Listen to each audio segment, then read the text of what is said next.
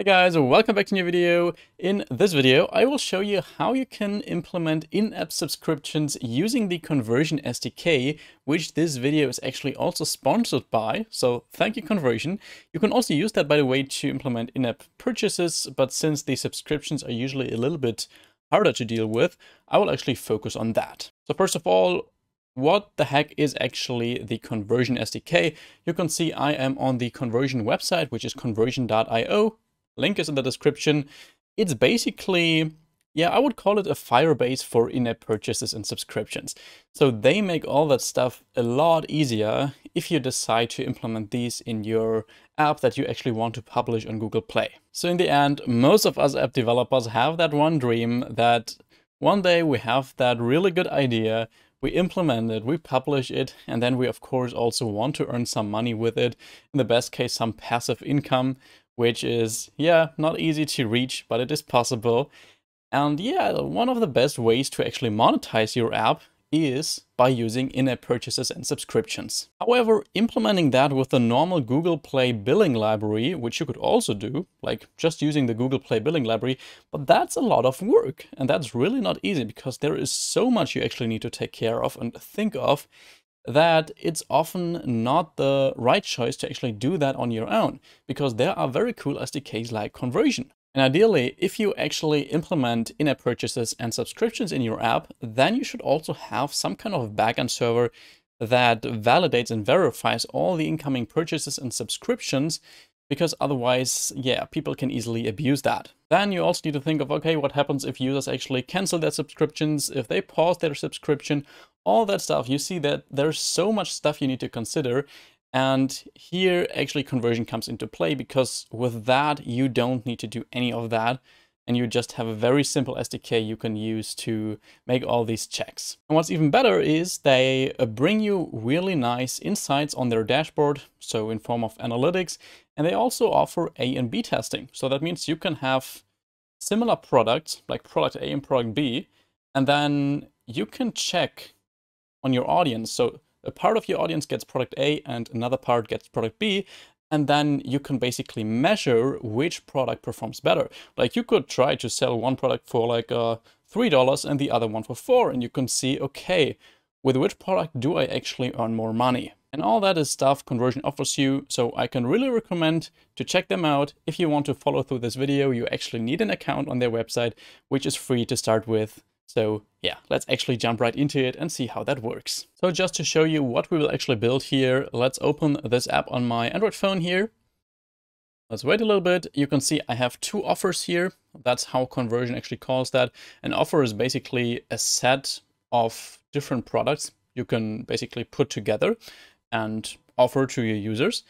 And this is actually an in-app purchase here. So just a one-time purchase, and this is a subscription. So I will focus on the subscription here in this video.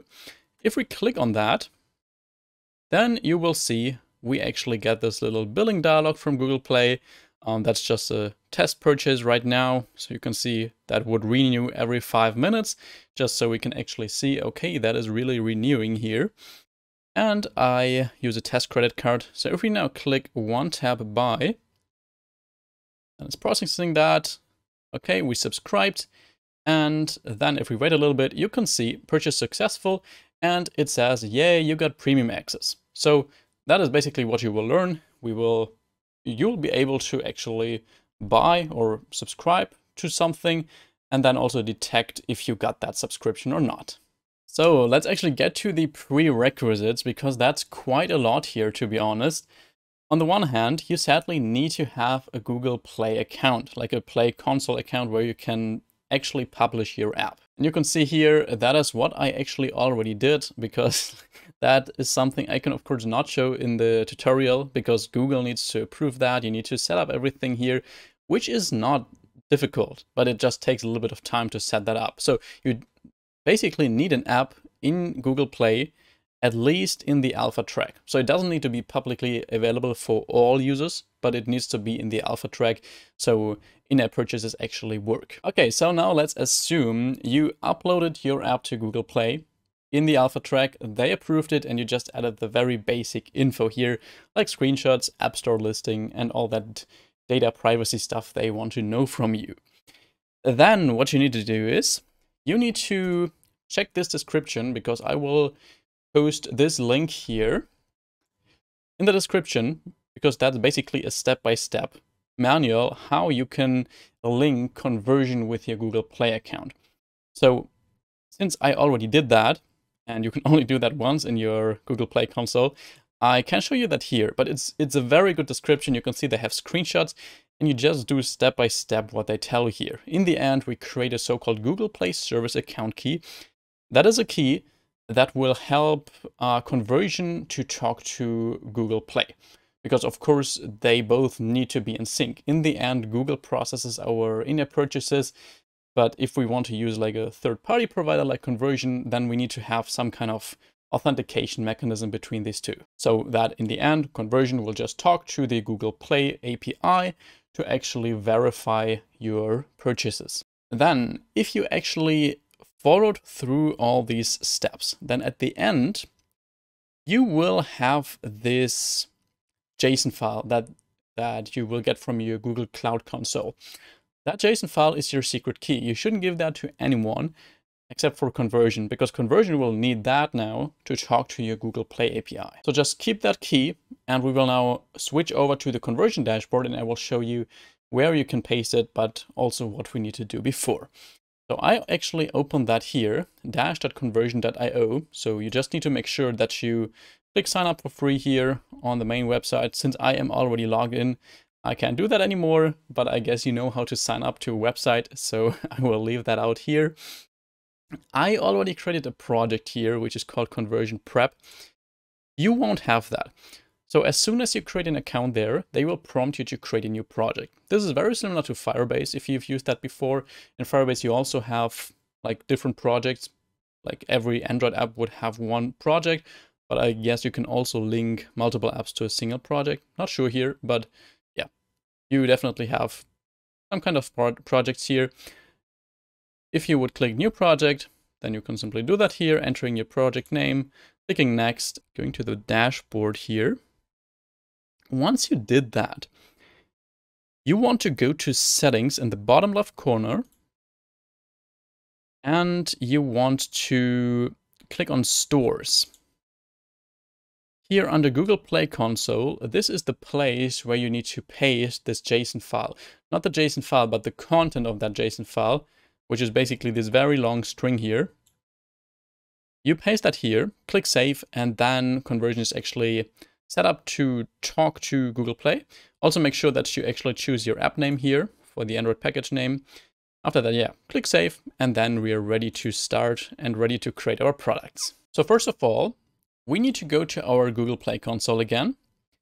And here we scroll down to in-app products or subscriptions. So we want to make a subscription here. So we click on that, but if you want to have a one-time purchase, then you click on in-app products here. I click on subscriptions, and you can see this is the one that I added here.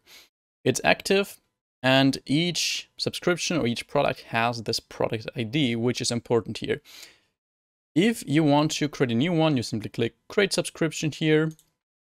Then you give it that product ID, give it a name, a description. That is what the user will then see.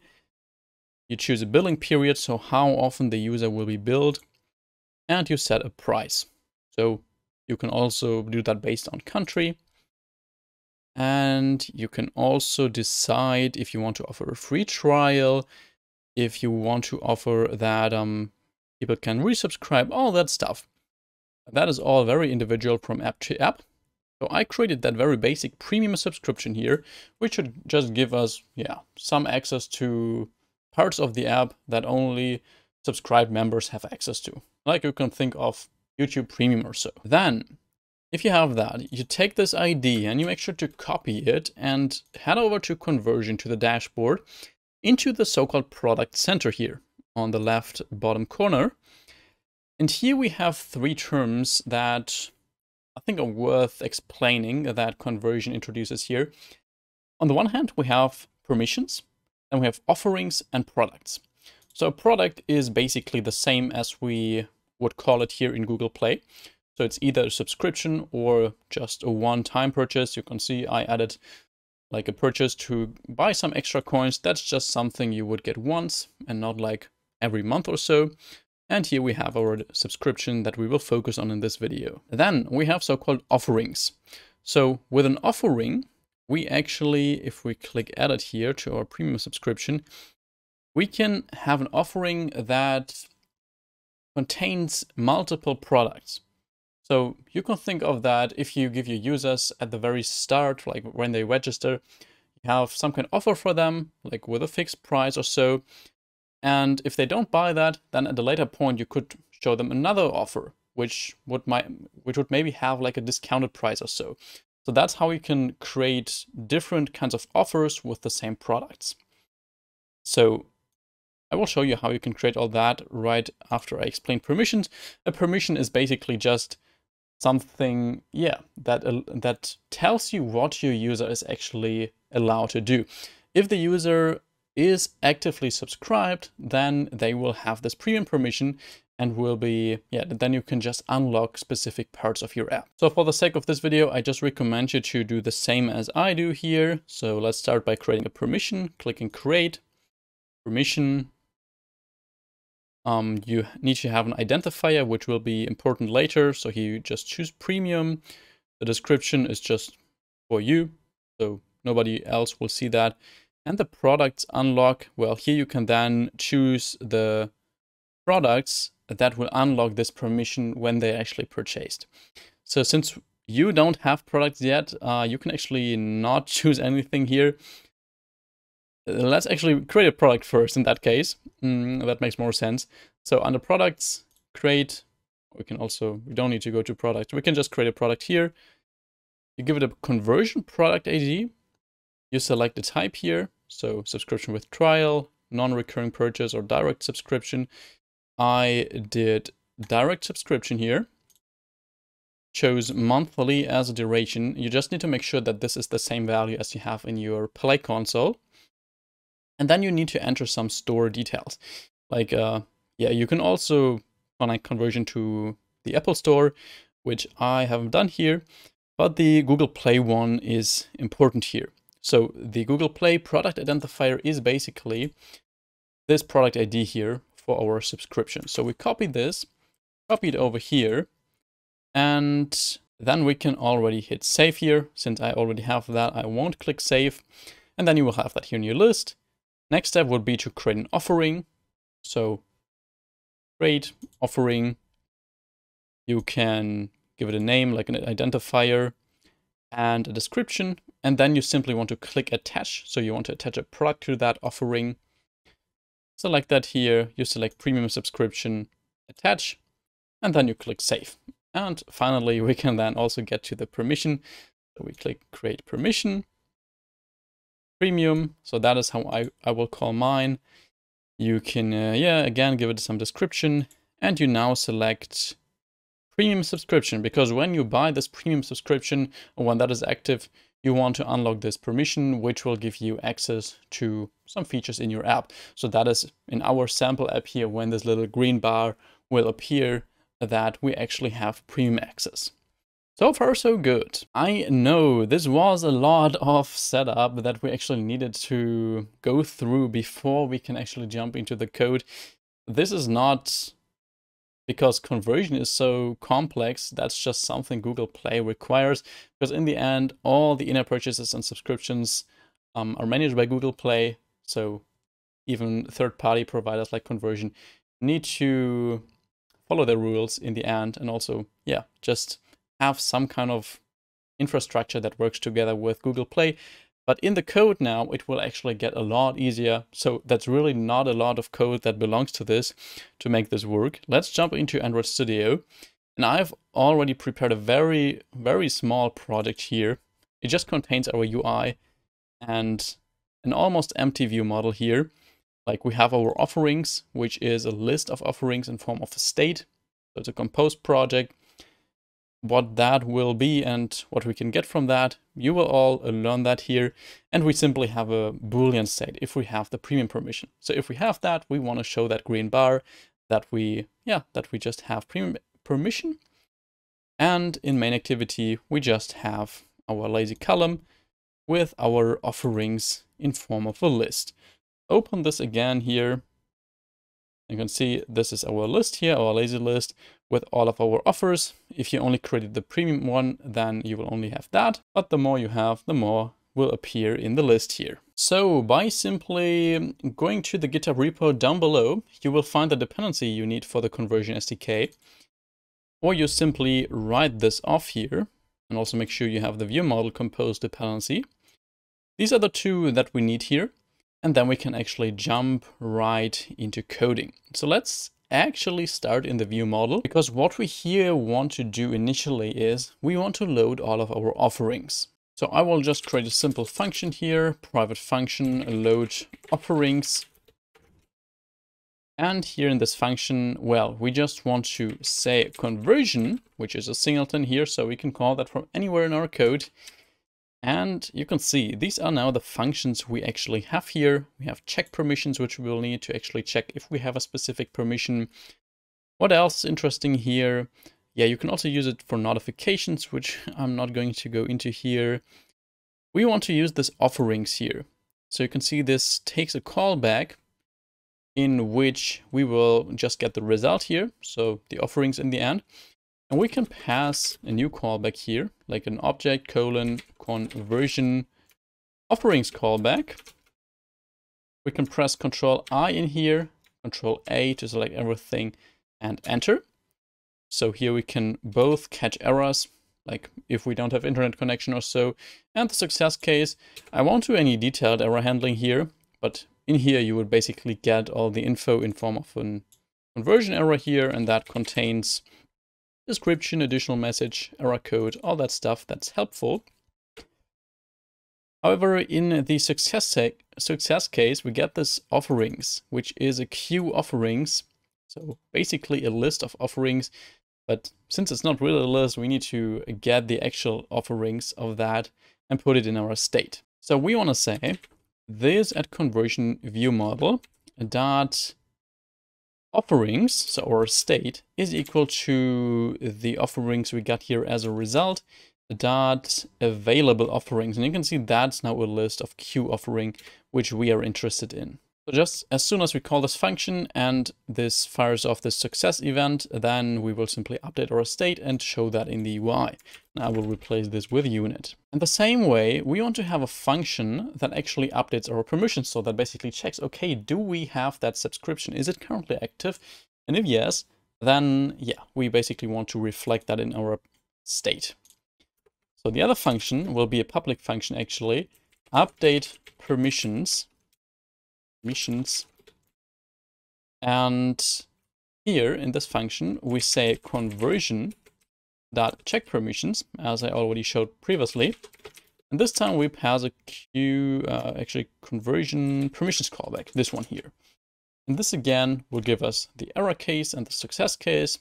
I will ignore the error case here, which you of course shouldn't do in your final app, but for the sake of simplicity, let's take this permissions map now here in the success case and find out if we actually have the permission for our premium subscription. So how can we do that? That's in the end a map of string to a queue permission. So the string will be the identifier of our permission. If we take a look back in our product center, under permissions, this is the identifier we're actually interested in. So that will be the key of our map here. So what we can do is we can say, okay, our state has premium permission is equal to permissions and the key of premium written the same way as that is active. And if that's true, we want to assign true to our has premium permission state. And that's already everything for our view model. Now we can actually override or basically just implement the init block here. So we initialize both of that. So we first of all want to load the offerings, and then we can say we update the permissions. We also want to call this function again later after we actually made a purchase. So we actually directly see if we now got permission or not. Then heading back to main activity where we actually have our UI, we want to first of all check here in our lazy column if we do have the premium permission. So I do have a reference to my view model here. That's important. So if our state from the view model has premium permission is actually true, we just want to actually add another items block here, a single item, and we just show our green text. So we can say text is equal to, yay, you have premium permission.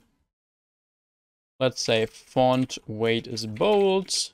We can say modifier is modifier fill max width. We can make it have a green background, as I did it, and just add a little bit of padding here to make it really dominant. Now you see, as soon as our offering state from the view model here updates, so as soon as we loaded our offerings from our dashboard, we get these in form of a list here. With that, we can display the offering ID here just as a text. Usually you would just have a normal name of that. I don't know if there is a name property, but you would simply map that ID to your actual name then, or you otherwise would have just a button for your in-app purchase. However, if we then click on this text, on this item in our list, that is now where we want to make the purchase. So in our case, the subscription. So what we do is we say conversion dot purchase. It's really that easy. And here we need to pass our activity. So we can't do that in the view model because we need that activity reference, which we shouldn't have in the view model, because that is now responsible for also showing that Google Play billing dialog, that we can actually purchase something, and that needs the activity to be attached to that. So we can just say this at main activity. If you do that somewhere deep down in your compose code, then you can also get that from local context.current and simply parse that as a component activity. That will also work for the product that we actually want to purchase. That's just it. Is it it? No, it's actually offering. Because our offering, as I said, is something that can contain multiple products. And from this offering, we get this products list. And since we know we only have a single product in there, we can just say first or null, and else we return it clickable here. If you have multiple products here, then you want to kind of list these, show these in a dialog together and stuff like that. And then if the user picks one, you can simply purchase that. And finally, we need another callback, which will be a conversion permissions callback again. We override these two functions. On error, well, yeah, here we can actually now show a little toast or so. So toast make text this at main activity. We can show the error description, and we say toast length long, and that's show. And we can do the same for our success case. Here we could actually also just update the view model state. But yeah, we also have that check permissions function to do that. So here we would simply say purchase successful.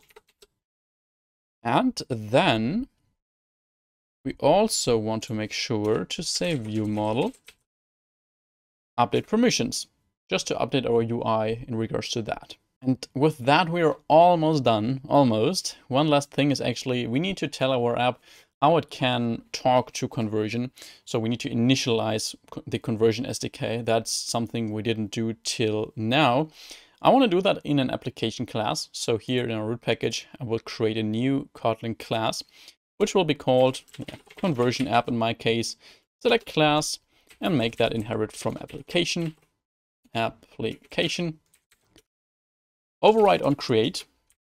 And here we first of all want to say conversion dot set debug mode, because, well, if we're testing, we should set the debug mode. That's relevant for the analytics in your web dashboard. So there is a separate debug dashboard.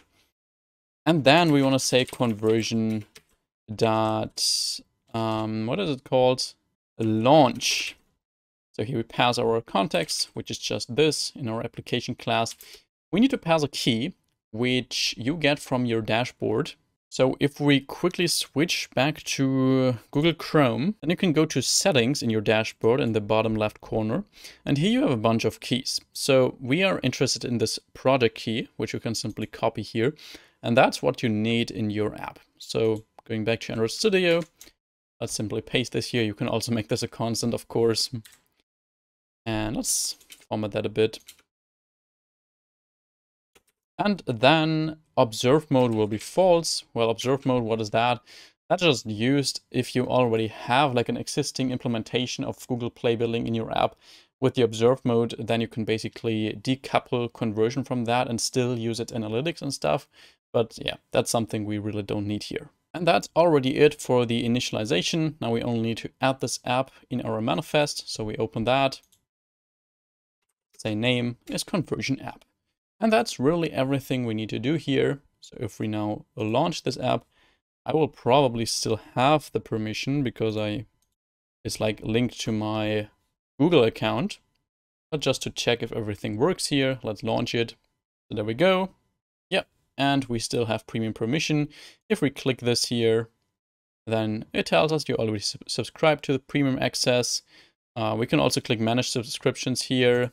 And then in Google Play, we could also click on that and say cancel subscription. No, we don't want to pause it.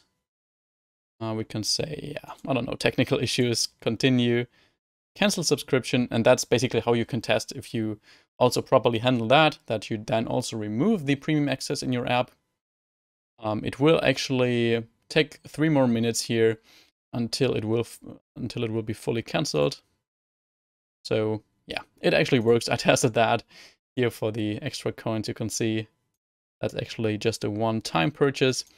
And you can do that the same way. So you just need to add a normal product for that. If you want to make a normal in-app purchase, you don't need to change anything in the implementation here. So I think it's a really, really awesome SDK. Definitely do check it out if you plan to have an app with in-app purchases and subscriptions. So I will link everything down below. I wish you an excellent day and I'll see you back in the next video.